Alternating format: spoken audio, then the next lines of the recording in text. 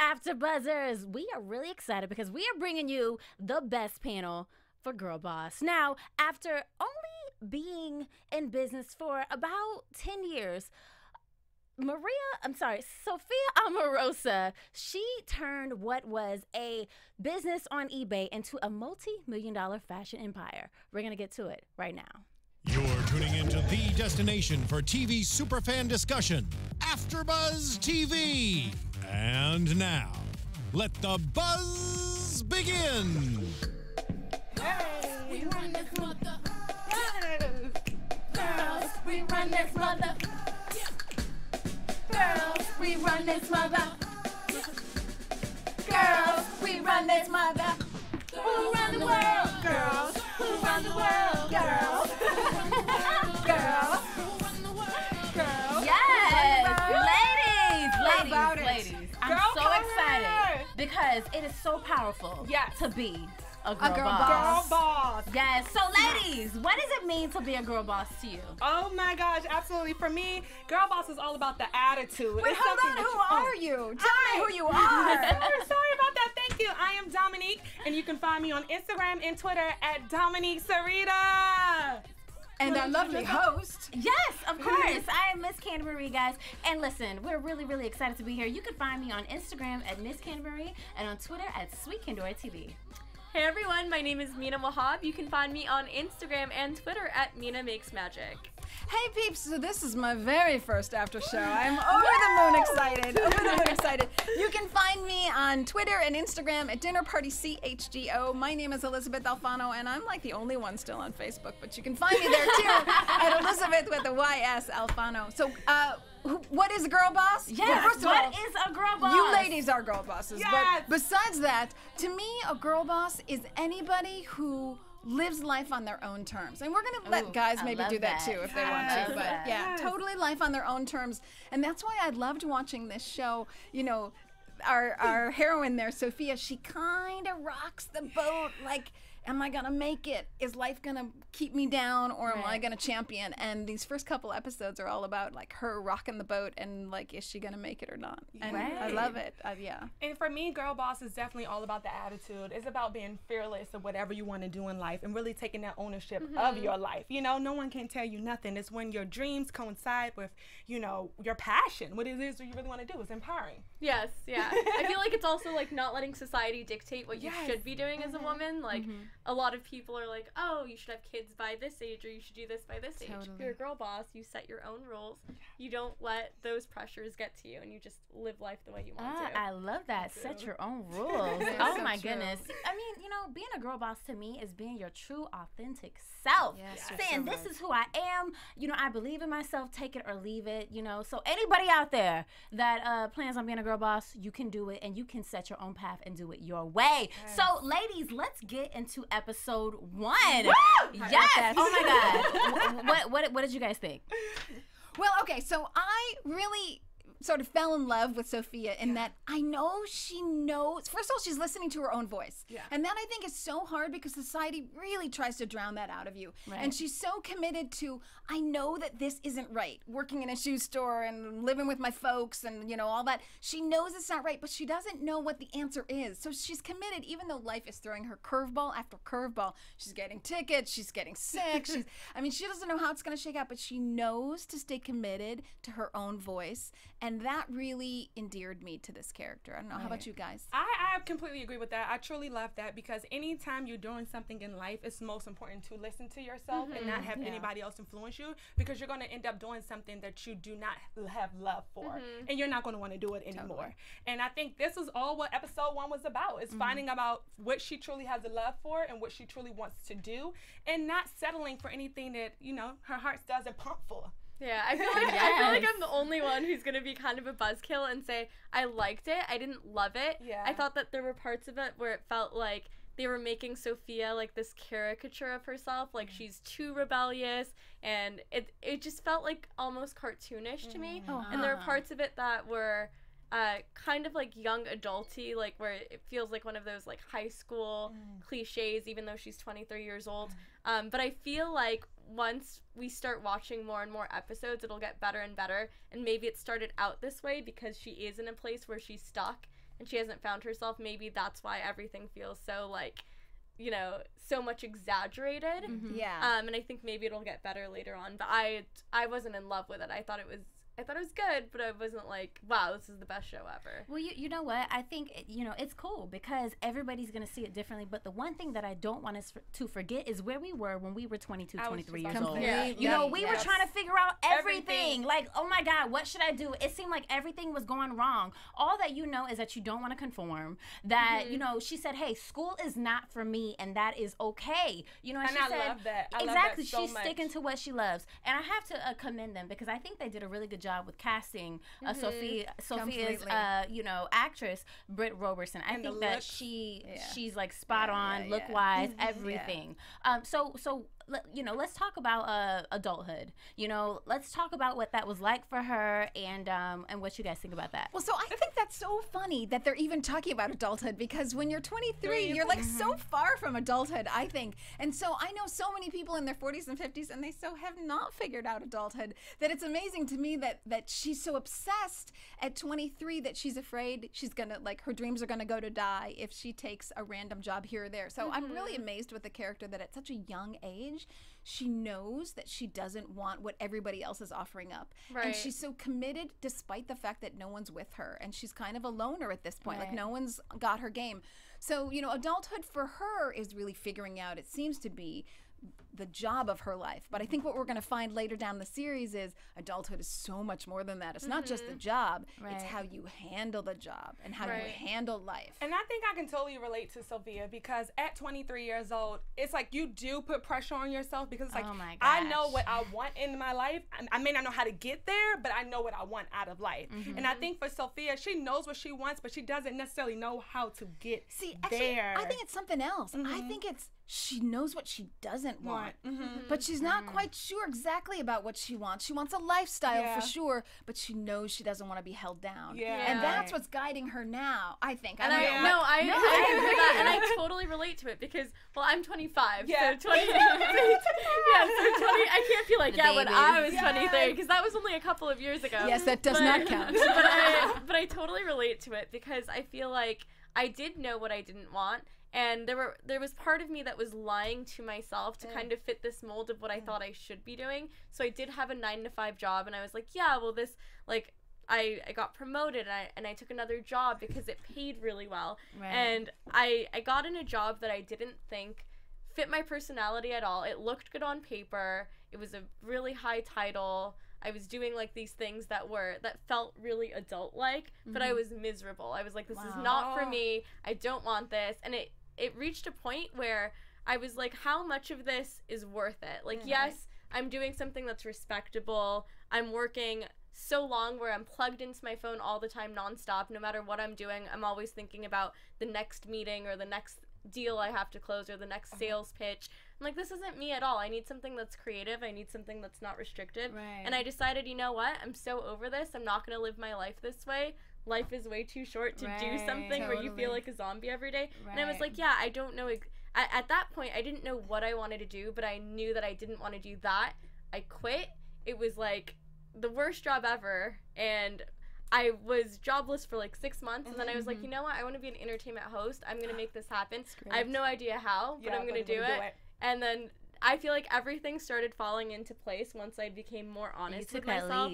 And once I took a leap of faith. I was like, I was honest with myself. I knew that I had to be doing something creative, and I started with AFTERBUZZ. Then I landed a job at TMZ, and I'm slowly, you know, listen to you. Celebrate those moments.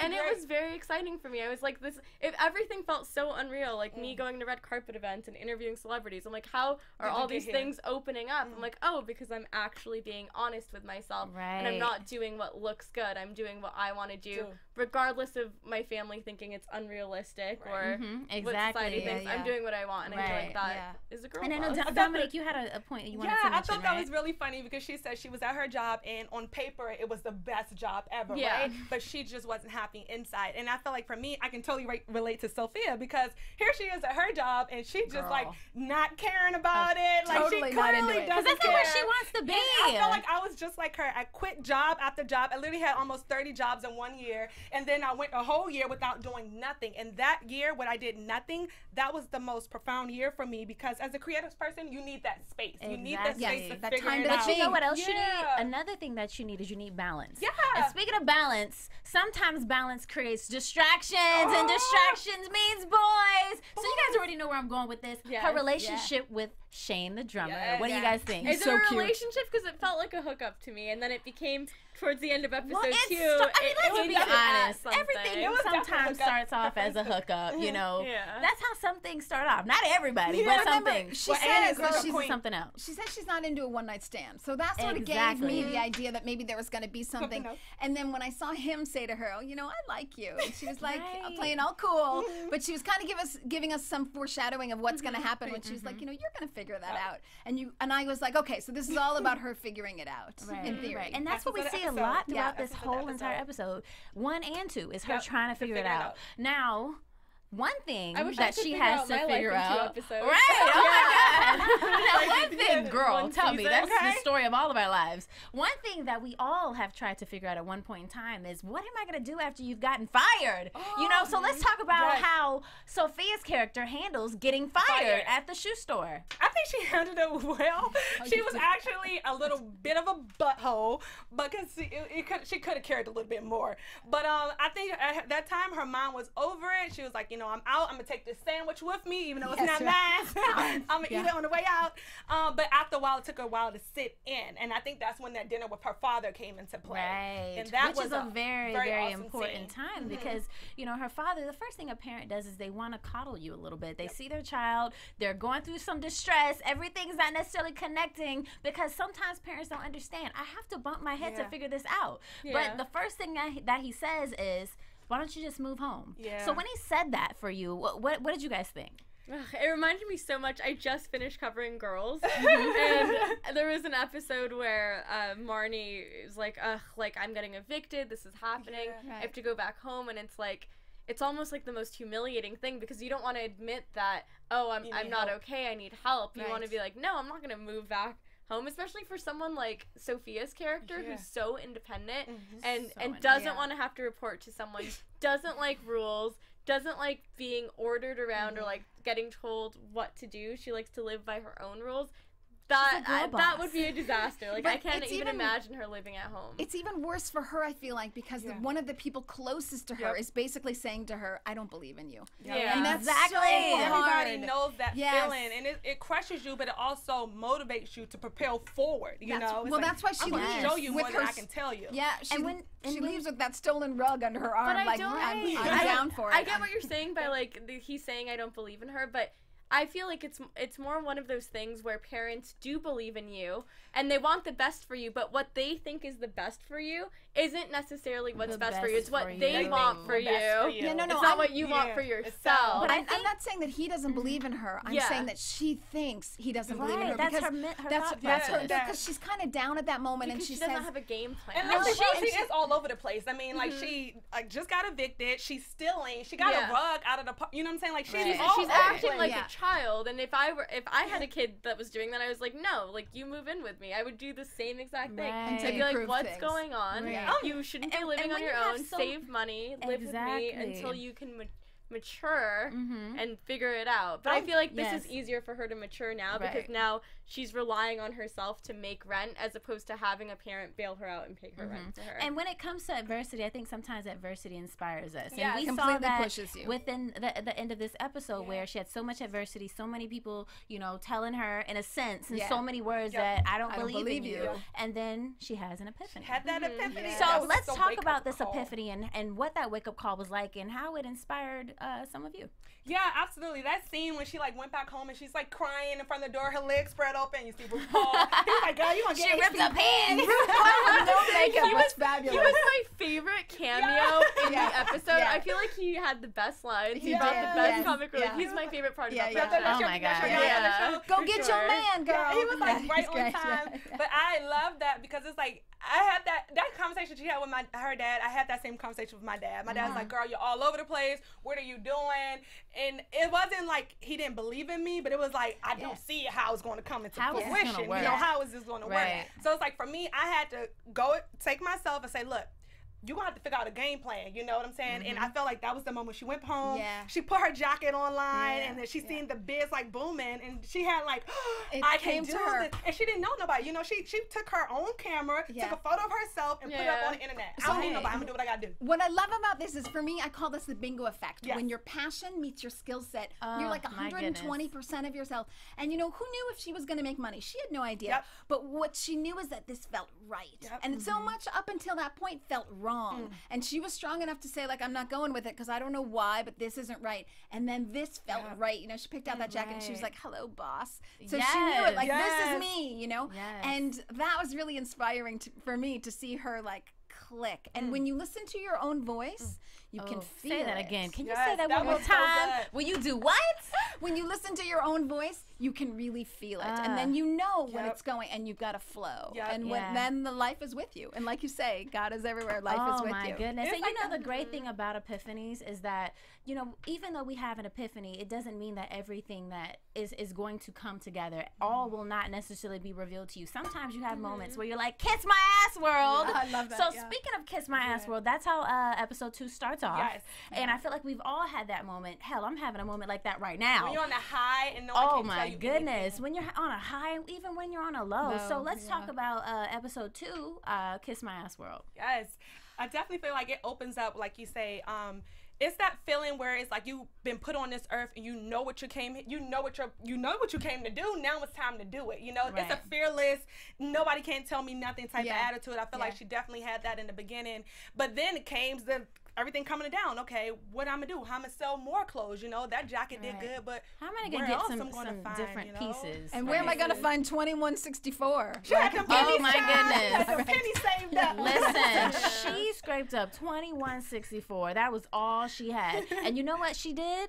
She went shoplifting. Oh, okay. She did that too. I was going to say she went shoplifting. Well, that was part of making it happen because she needed that book. So she was like, you know what? I'm going to do whatever it takes to get this book at all costs. Okay, so for me, we're right back to adulthood. So she has a vision for herself now because she's found that jacket, but man, is she her own worst enemy. So she's like making enemies left and right. She's stealing. She can't handle her emotions. She's kind of a jerk to that poor lady who I have to say did a great job. I wrote it down here. Irene White. Carol. Played by Irene White. Carol, the shoe store lady. I mean, she's just like trying to keep it together. I mean, poor Carol.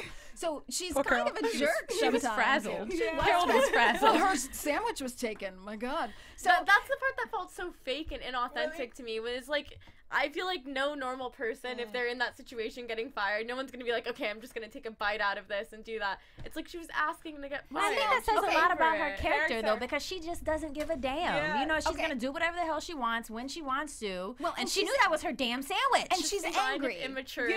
She's immature. She says to her dad, I'm pissed off. And I don't know exactly where that anger comes from, but I will say, since I'm a little bit older than the three of you, I've had a lot of interns in my days, and I see her this kind of attitude. I see it in people in their young 20s. Sort of like, I don't have to listen to you. I don't have a boss. They're rebellious. It's misused energy. It's misguided energy. That's totally. It's misguided energy. That's it. But you want me to tell you some misguided energy that we saw revealed was the hernia. Now that was not misguided energy. She was bumping into things. She was falling out.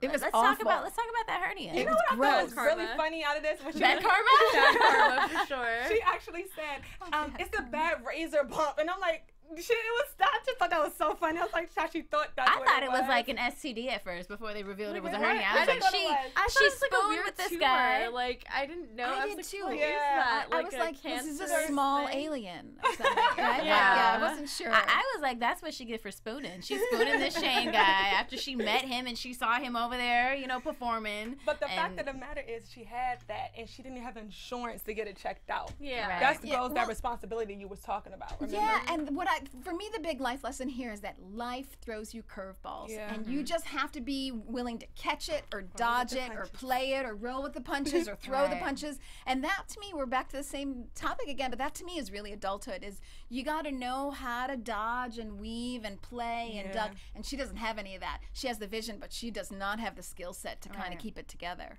And that's true. But I feel like you can always develop skills. I feel the vision is hard to just naturally have, you know? If you have the vision, getting the skills to get there is so much easier than not having the vision but having the skills. You can if you don't get in your own way. You know, you're always seeing people trip themselves up. You're your own worst enemy. You're your own worst enemy, which is why, to me, this series is interesting, because you're saying like sometimes you thought it was inauthentic and they were kind of overdoing it. I'm really waiting to see this character arc of her, if she can like keep it together. Totally. You know? That's really funny what you just said. That's the essence of us right now in our life, what we're trying to do out here. We have the vision, but we don't know everything else. So that's really great that you point that out. Right, and then, you know, the thing about, you know, being on this journey is that we meet people along the way that doubt us, you know, that tell us what we can't do, that tell us we don't have the experience, that tell us that, you know, we don't have what it takes. And that's what we saw with the thrift store owner. You know, this guy that's been in this thrift store for Lord knows how long, you know, and just because maybe he's lost all his dreams along the way, now he wants to be negative and try and put that negative energy on Sophia. Like the people who are jaded, who don't make it. So jaded. Just because you lost your dream don't mean I'm totally but I gotta like stand up for the old people here. So he might be a little bit jaded, but there's some points there. He's telling her the truth, like, you don't know what you're doing, and she's like, oh, I totally do. But we need those people. We need people like that. He mentioned all the key things, like you don't know about customer service, what happens when people return the financing, stuff. Do you know how hard it is to even find merchandise in the first time? You think you stumble upon one thing, you make a huge like thing out of it. How can you make that a sustainable venture? And it was so funny because she took parts that she wanted to listen to, but she wasn't going to let them know. Instead, she going to steal that book. Because she was all about like, oh, this is not a business. I don't do business. This is lifestyle. And she's all thinking like dollar bills, y'all. Yeah, she was. But you know, life has its responsibilities, right? So she's still trying to like figure that all out. Right. That was so funny. But I think that's what I love about her character. I love the fact that she's just like, you know what? You're not gonna tell me what I can't do. I love her rebellious attitude, and I think to be a girl boss, you have to have some of that. You have to have that attitude. You have to be willing to do whatever the hell it takes, even if it means jumping into a freaking garbage can and eating some bread out of a garbage, stealing a book. That's a thing, by the way. Everything. People do dumpster dive, and it's like it's a thing. It is a thing. Yeah, like you can actually like sustain. Survive. Is this like a northern thing? You can survive off of doing it, and you can actually find like good quality stuff. I don't know how people do it, but I've listened to interviews with people, and I'm like, there are actual like professional dumpster divers. You know, I can't believe that because I always wonder at the end of the night of the restaurant, what are y'all doing with all that unused food? Like y'all throwing it away. It's good solid food. You just got to be on time. Like, you know, the restaurant's closing at 10. I'll make sure I get to that garbage can at 9:55. I actually like that dumpster scene because there's a point of pride in her voice when she says, there ain't no shame in this game. What I loved about that is that she's really living life on her own terms. You know, for everybody, it's not making money. For some people, it's just the fact that I do what I want to do, and I've got the freedom to do it. And that's empowering. So I don't know. Freedom. It is freedom. If we want to draw some type of connection and link, if you think about bosses all over the world, one of the things that they all had in common was that they were fearless, and they all thought outside the box, and they live life according to their own standards. And that is one of the things that we really, really want to encourage all of the girls out there to do. You know, and anyone who's ever become successful has been denied at some point. Oh Most, at least 99% of people. Like my idol, my inspiration, J.K. Rowling, the person who created all these Harry Potter books on my phone case right here. Not a girl boss. I mean, she was struggling. She had nothing. She has a great quote. She's a single mom, and she still made it because she kept trying. She was turned down by every single publisher imaginable. She was. And now they probably think that they were idiots not taking her on because she's one of the richest people. One of the richest female authors ever. Yes. Right, absolutely. She has a great quote, and I'm butchering it now, of course, because I didn't know we'd be talking about J.K. Rowling, so I'm paraphrasing. But one of the reasons she feels that she is so successful is because she failed so many times. Yes. And she just kept on getting up. And I think that's a girl boss. And you go down, but you get up. And I was going to say, actually, that's what it really is in life, anything. Your favorite person, whoever you look up to, they have a story to tell. You're not going to look up to somebody that didn't come from anything. You know what I'm saying? Like, who had it all to begin with, because that didn't work, you know? Like Paris Hilton. Yeah. But I don't know. Even though she's super cool, but yeah, you get the point. But you have to have that rags to riches story, you know? That's what's going to build your character and build who you are. And you know what? Life isn't linear. So it's not like you just keep going up. Yeah. You go up and then you go down. And then you go up and you go down. Like she said that too. She mentioned, Sophia mentioned that in the Netflix thing. She was like, you know what? I feel like I had this epiphany and now I have this growth on here and I have this. So it's like even though you reach this amazing conclusion in your mind and you get this vision, something is always going to challenge you. You got hit with and it's going to be like, can you overcome this challenge? How badly do you want this? And that's adulthood to me. That's what says like, I got this. And it teaches you to think outside the box. You know, a great example of Sophia's character thinking outside the box was when she said, you know what, I only have $21.64. I've been to every single thrift store and I have not been able to find anything. I am going to research rich influencers who died, who's going to get their clothes. I thought that was genius. Like, who thinks of that? A girl boss does. What did you ladies think about that? And she had her old school Mac notebook. Did y'all see that? Everybody wanted those ones back in the day. And did you see her cell phone too? I paid attention to that. I was like, I like that they kept that detail. Okay, I was more focused on the red pants. Those were awesome. They were amazing. Everything was awesome. I thought that was really funny how she actually really tried to take the Chanel clothes from the other lady who came there early. And the lady says, don't you see there's an adult woman in front of you? I thought that was interesting. But yeah, at the end of the day, she did what she had to do to get some clothes, and she walked out with winter merchandise. And that's, in a way, that's grand in itself, because if it's summer season, you still ahead of the game. Right. So, and you know what? Throughout both episodes, we've seen her character go through ups and downs. And then at the very end of episode 2, she says, my life has got to be better. Ladies, at this point in time, you know, I think we've all done a really good job revealing some personal things about ourselves, but how exactly can you personally relate to that statement, my life has got to be better? Oh God, where do I start? I mean, there's so many times, right? Because it's always up and down. And in fact, sometimes I even get nervous when everything is looking great, because I'm like, oh man, I'm about to get smacked upside the head. Because you know, life is usually a mixed bag. And so what I thought about that is, you know, what was interesting to me is less her reaction, because sometimes life does just dump on you and it's overwhelming. But what was more interesting to me was Shane's reaction, when he just kind of shrugged his shoulders and he was like, basically, what his body movement said to me was basically, I never asked myself that question. I never think about it. And that to me is the difference between a boss, I'll say girl boss here, because she's taking life head on. Most people don't. Most people don't ask for much. They don't. They don't think about it. They're like, okay, today it sucks, tomorrow it's good. I'm just gonna kind of go my way. And Shane, sweet as he is, he's just like not asking himself these big life questions, but she wants more. And that's fine okay for some people. Like some people are happy living in the countryside, like having their own life that's aside from it's not like super ambitious, but they're happy. And I feel like the point of life is to be happy. So if that makes you happy, all the power to you. But if you're that ambitious and you're thinking of all these things, I mean, my thought is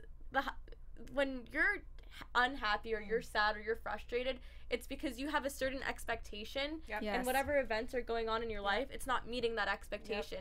And what some people do is they'll lower their expectations and expect less and live a life of mediocrity, and they don't get what they want because they've lowered their expectations, so they don't get disappointed. But there are some people who keep their expectations high, and they just keep working harder and harder to meet that expectation, no matter how much life is not matching up with what they want. So, and I think that is a very important distinction. And I think that's where I'm at in life as well. Like, I feel like I'm at a point, and I learned this at 23 at her age, so that's why I relate to Sophia so much. I feel like we have so much in common. It's like when I was in school, I was studying something in school, and I just realized that, hey, I'm not created for this, you know, but I also know I have so much more to give out of life. There's so much more purpose that's inside of me. I just have to catch up to that point.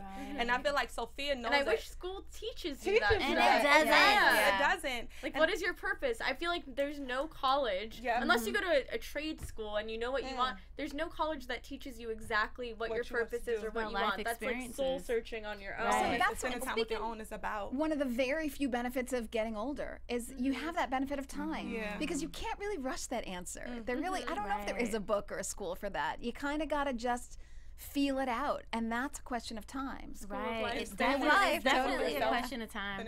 And just to jump in here, ladies, I think that thank you all so much for sharing and drawing connections. And I think for me, just like Domonique said, I'm at this point in my life as well. You know, I've been a girl boss in my own way, starting my own company.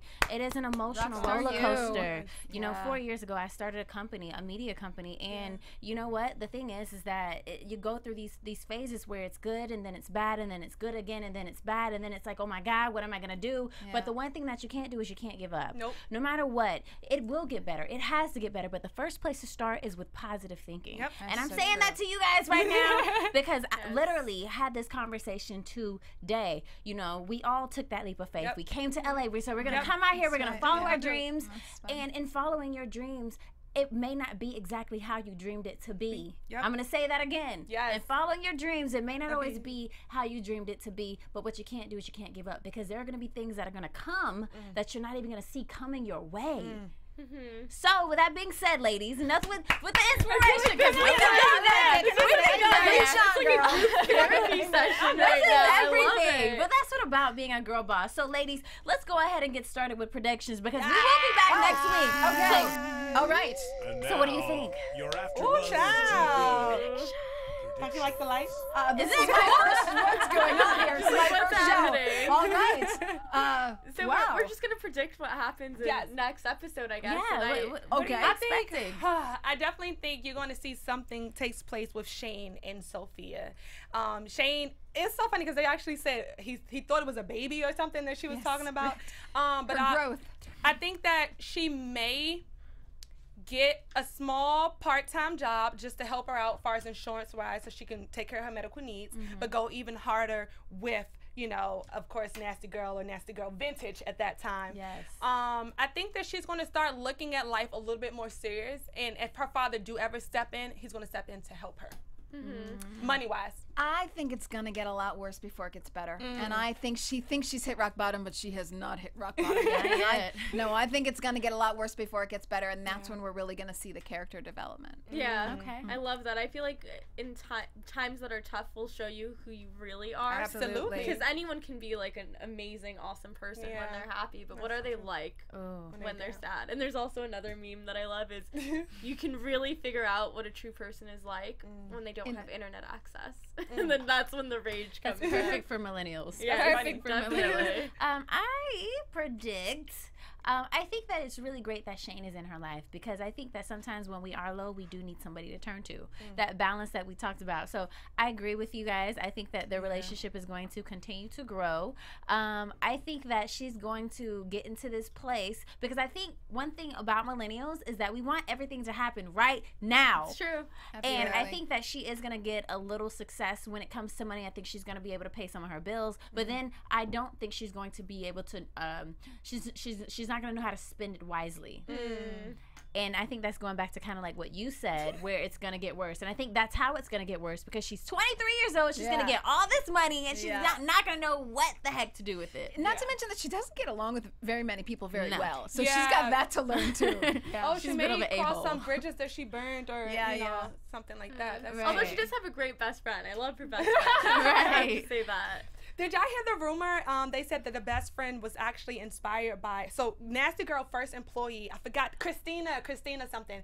She actually found this employee off of Craigslist. Yeah. What? So yes, her first employee she found off of Craigslist. So they saying that the first employee, this character named Annie, like, is loosely based off of That's Christina. so dope. That's awesome. Well, I guess what, guys? The great thing about having all these predictions is that we can come back and talk to you about it next week, guys. So again, we want to thank you so very much for tuning in. We will be here every single Tuesday at 5 p.m. Pacific Standard Time, and 5 p.m. Don't forget, you can live chat us as well.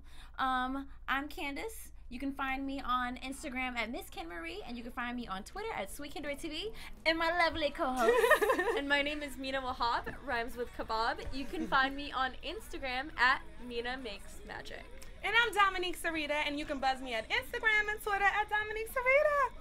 And I'm Elysabeth Alfano. You can find me at Dinner Party CHGO on Instagram and Twitter, and at Elysabeth Alfano on Facebook. And next week, people, we're bringing the wine. So come back and join us.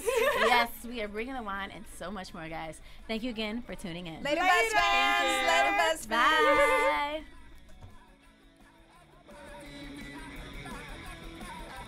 Bye. From executive producers Maria Menounos, Kevin Undergaro, Phil Svitek, and the entire AfterBuzz TV staff, we would like to thank you for listening to the AfterBuzz TV network. To watch or listen to other after shows and post comments or questions, be sure to visit AfterBuzzTV.com. I'm Sir Richard Wentworth, and this has been a presentation of AfterBuzz TV. Buzz you later! The views expressed herein are those of the hosts only and do not necessarily reflect the views of AfterBuzz TV or its owners or principals.